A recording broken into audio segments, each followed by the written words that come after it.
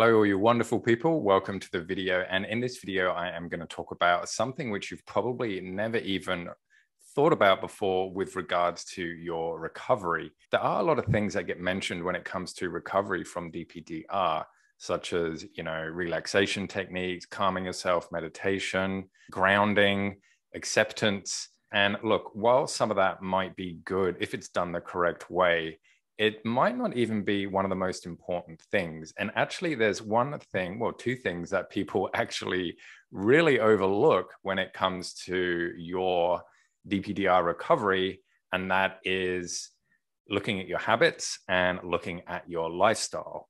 With the people that I help with DPDR, habits and lifestyle comes up a lot. And I'm not just talking about physical habits, I'm also talking about mental habits as well. So some of the mental habits might be things like ruminating, always thinking on the negative, always looking at the past instead of the future, not having like high self-esteem, sort of putting yourself down, maybe being too hard on yourself. And obviously some of the physical habits might be things like, oh, I just lay in bed for 2 hours every morning before I get up, or I know that I should exercise, but I don't. It's actually really fascinating how just looking at these things and working out why you're doing what you're doing and changing this habit makes such a difference. And it makes such a difference because these habits have such a big impact on your life right now, and you're so used to doing them. And look, let's be honest here, you're so good at doing them as well. So you can consider this for you right now. What are some of the bad habits that you have? Do you just eat junk food all day? Are you just in Facebook groups and watching YouTube videos all day about DPDR, knowing that it's not really helping you? Are you canceling social engagements because you're worried about what might happen or how you'll feel when you get there? Or even are you just saying to yourself things like, I'll never get better, I'll never be the same. What's the point of even trying to get better because this is just too hard?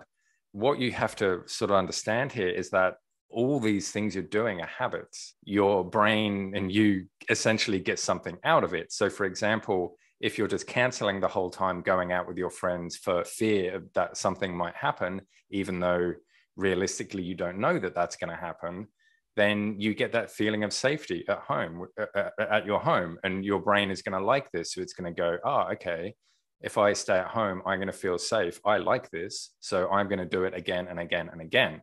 And what you might not actually realize here is that the very thing which is going to potentially help you from this is to go out and hang out with these people and do all this stuff. And you might say right now, well, Dan, that's all very well and good, but I just know that I'm going to get scared. I know that I'm not going to like it. Well, that's sort of fair enough, but it's also, I don't think it's as black and white as that either. Because if you say to yourself, I know I'm going to get scared, I know I'm not going to like it, then that thought is in your mind, and everything you see, everything you hear, everything you experience is going to filter through that thought. So even if you are having a good time there, you might actually focus on more of the negative stuff and more of the stuff that makes you feel bad and more of the stuff that fits with the narrative that you've told yourself of, I'm going to be scared and I'm not going to have fun. So you're going to be looking for ways to get scared. You're going to be looking for how scared are you? You're going to be looking at how much fun you're not having. And what really sort of needs to happen here to help you out of this is to sort of question that belief. It's what's called a limiting belief. So it's something that you believe and it's limiting you in some way. So you need to question that limiting belief. For sure, if you do have a bit of social anxiety, then what's something that you can do to feel safe when you are out? So that way you've still got that feeling of safety, but you've also done almost seemingly the impossible of going out. And once you do have that safety with you internally, then when you do go out, you're not going to be looking for the bad stuff and you're not going to be looking for the unsafe stuff. You're just going to be out there experiencing whatever happens. This is the power of recognizing your habits and changing habits. When it comes to recovery from DPDR, a lot of people think that there's some magic one thing that you have to do, or there's a secret ingredient, or it's just going to be so difficult to do and it's monumentally big and it's just going to be impossible. That's actually not the case. It's all these little things added up together looking at your habits, looking at your limiting beliefs, looking at other ways that you can tackle going out or other things that might scare you, looking at your exercise, meditation, writing a diary, keeping busy, like whatever it is, all this stuff combined is going to get you to where you want to get to, which is getting your life back and feeling normal and feeling excited again and having a new lease of life and being able to appreciate life and all the other cool things that happens with recovery from DPDR.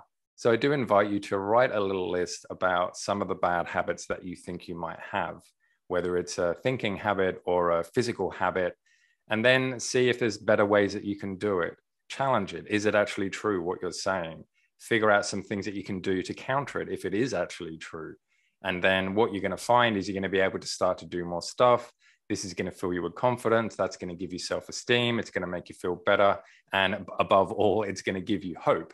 And hope is obviously a really important thing when it comes to recovery, because the hope that when you actually get hope, you sort of do the thing of, wow, it is actually possible, and that sort of you latch onto that, and then you want to find more things that you can do to really help you along. My friends, I hope you've learned a little bit and liked this video. And if you have, then consider liking or subscribing. Or if you don't want to do that, that's okay as well. And I'll see you all in the next video. Bye.